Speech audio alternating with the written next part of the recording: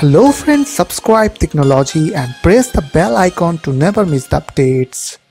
Hey, what's up guys, welcome back to our channel Tricknology. So today in this video I'm going to show you guys 3 ways by which you can check your computer uptime in your Windows 10 computer. So you just need to follow me. So the first method is using Task Manager. So just right click on your taskbar and go to the Task Manager, and after that click on Performance tab, and now you have to click on CPU from the left side corner, and now you can check your uptime over there.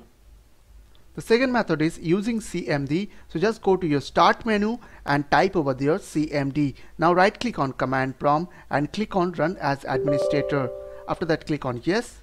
Now you have to put some command over there, so I will give you the command on my video description. So you need to put the first command is called systeminfo find. So this command you need to put over there. So now press enter from your keyboard. So now you can check your uptime from here. And the last method is you can check from the PowerShell. Just go to your start menu and type over there PowerShell, and after that you have to right click on Windows PowerShell and click on run as administrator. After that click on yes.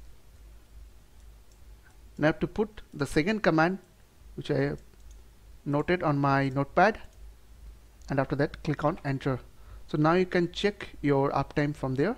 So I hope this small video will really help for you, and please don't forget to click on the subscribe button, like button and share button, and if you have any queries or questions, then comments down below.